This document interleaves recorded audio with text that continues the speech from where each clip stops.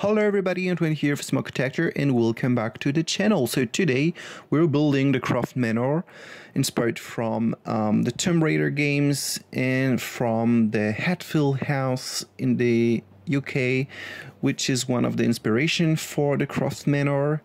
And today we're building the exterior of this manor because this is really a big project, so I didn't want to do like a 40 minutes video, so that's why I decided to split the project in two videos, so one for the exterior and one for the interior. So I could tell you more about the inspiration of this build. Actually, I was a big player of several games, and Tomb Raider were always games that I really enjoyed on all platforms, PC, consoles, or even Nintendo DS. I remember I played Tomb Raider Legend on Nintendo DS when I was like 12 years old or something like this, and I really always had good memories playing those games because I'm really into history.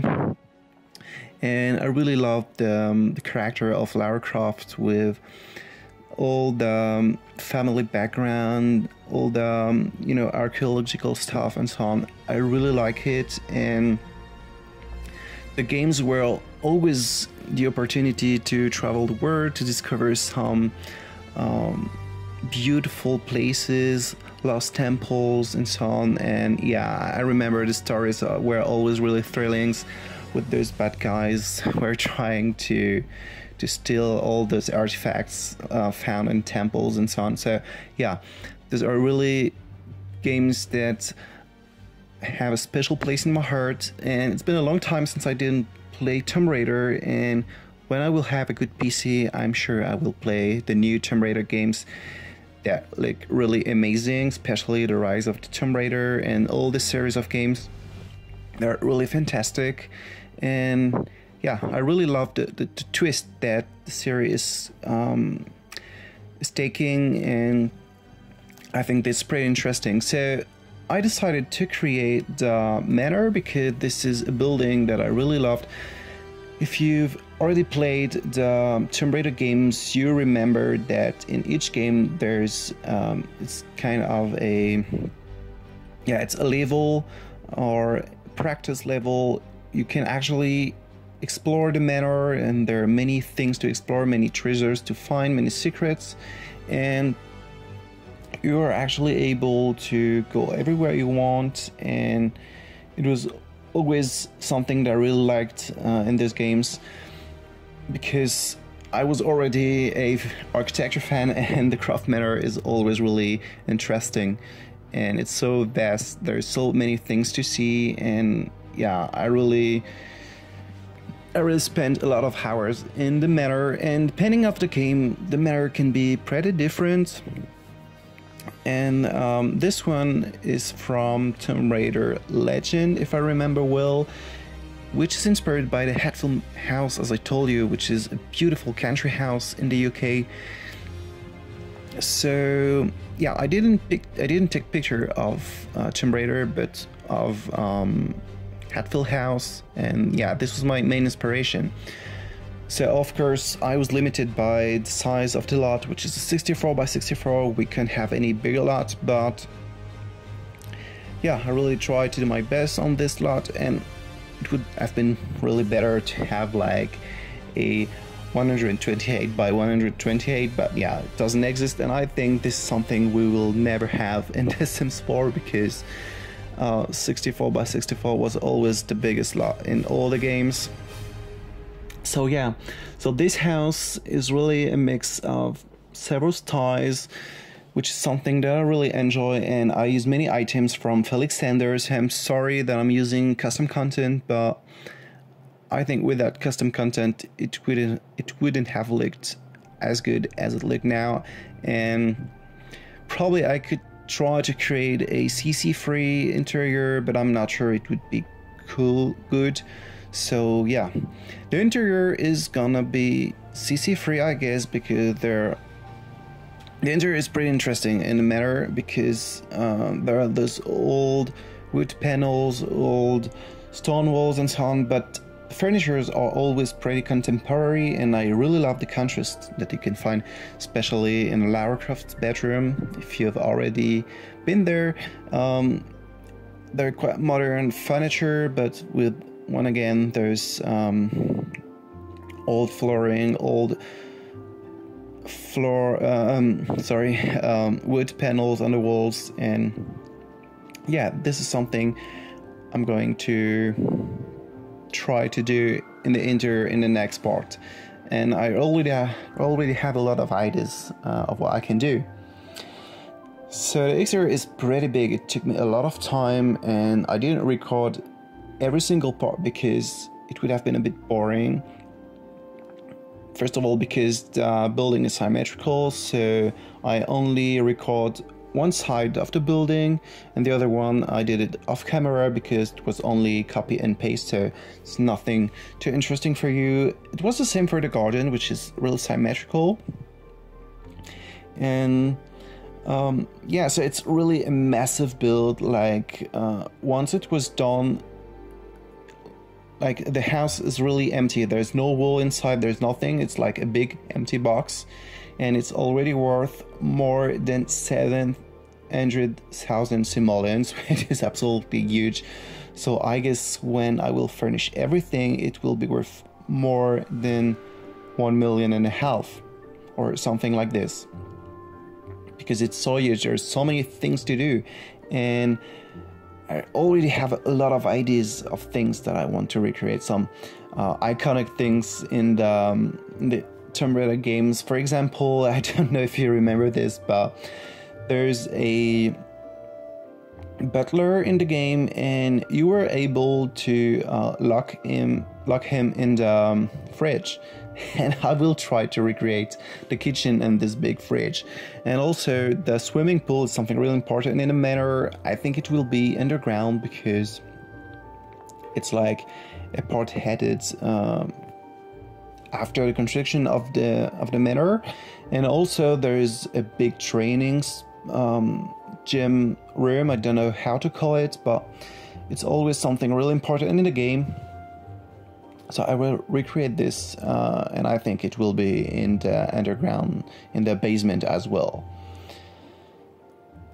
So yeah, I also have the idea, you know, when you enter the manor, if you've already played the game, you remember there's a big entry hall with some fireplaces, a living room area, and there's a big staircase, which I don't know how I'm going to recreate it because it's kind of complicated to create such staircases in The Sims 4, but we'll see.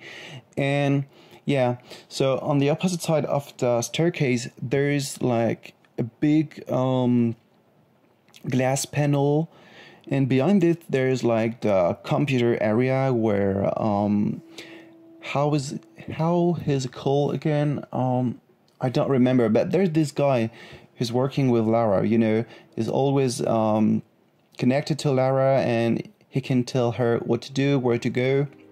And this guy has his working station in the main hall with a lot of computer things and so on. So I think it would be cool to recreate it, and it will bring a modern touch to the manor, because as I told you, the manor consists of a mix of ancient and modern.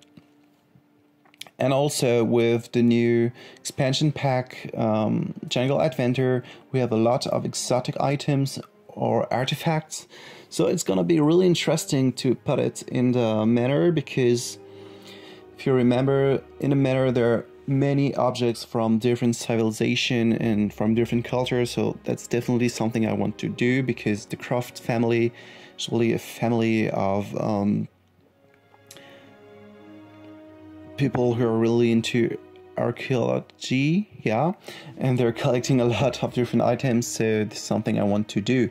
Like, it's both a manor and a private museum at the same time. So yeah, it's definitely something you have to do when you create the Croft Manor. And I wanted to say something else, but I forgot. What did I want to say? I don't remember. I don't know. Yeah, no, I don't know. To be honest, it's really a big project, but I spent only probably 4 hours to build the exterior because I was really excited about it, and I built it like in one time. I just didn't exit the game. I stayed there 4 hours and built it because I was really excited. And now with the new copy and paste tool, it's really easier to create some big symmetrical builds. So yeah, it was something that I really enjoyed. You know, sometimes when I'm building something really big, I'm a bit, well, exhausted and bored because it's really big and really repetitive. But this time it was really enjoyable and I would do it again. So yeah, the garden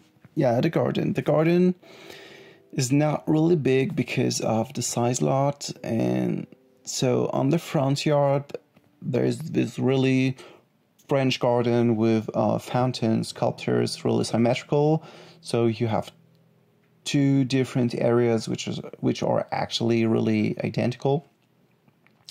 And the backyard is more natural looking, even if they're really symmetry once again, but yeah, it's more natural looking. It's open to the nature because this lot is in Windenburg, which I think was the best world to build a Croft Manor because it kind of looks like the English countryside, so it was the best option, I think. So yeah, the exterior is more natural, even in terms of building and architectural elements. It's less heavy, than the front side. And yeah, I would like to thank once again the amazing Felixandre for creating all this content, because he really created the content that I wanted to see in The Sims for many years, and it's such a beautiful thing to play with such items, because when you're really into old mansions like me, this is really the best items you can wish. And yeah, this is fantastic because you won't see it, but I tried first to create this house without custom content, and it was really different from what I imagined, and I couldn't find a way to make it look realistic. Even with the columns and so on, there's not enough choice in The Sims 4, I believe. And yeah, that's why I decided to go for a version with custom content. So, and as you know, with Felixandre content, I can share it with you because this is not free custom content. Is working really hard on his content, and you have to support it on Patreon if you want to have an access to the download link that will enable you to download this content. It's not expensive, actually. It goes from $1 to $20 a month. I decided to go for the $5 option, which is really nothing, like $5 a month. What is it? I mean, with YouTube, I earn about $50 a month, though I think this is like an investment I can do with the YouTube money, and this is really interesting because it makes my game better, richer, and I know you love it when I'm building some historical places, so this is really something I like to do, like supporting this guy creating this amazing content. So yeah, so if you're really into those elements, if you watch the video and you're like, wow, this is so beautiful, I want to build such things, go for it. Felixandre has a page on Patreon, that's where you can support him, and once you're subscribed to the content, to his page, sorry, you will have a link to download this content, and you won't regret it, I promise. So I'm really excited about the part 2 of the building. First thing first, I will have to do the floor plan, which is, as always, gonna be a nightmare, I think. I will do it off camera because the floor plan is really something boring, I guess. And then I will record some rooms, probably not all the rooms, especially the bedrooms, because I think there will be plenty of bedrooms, and it's a bit boring to see like 20 bedrooms. Well, I think there won't be 20 bedrooms because it's way too much, but even 8 bedrooms, it's a lot of repetitive things. So I will record only the main rooms, the most beautiful rooms, just to make it more enjoyable. So I'm really excited about building the part 2, and yeah, I really hope you like this first part. I really had fun building it, so I hope you liked it. If you did, don't forget to like and subscribe, and I will see you next time. Bye.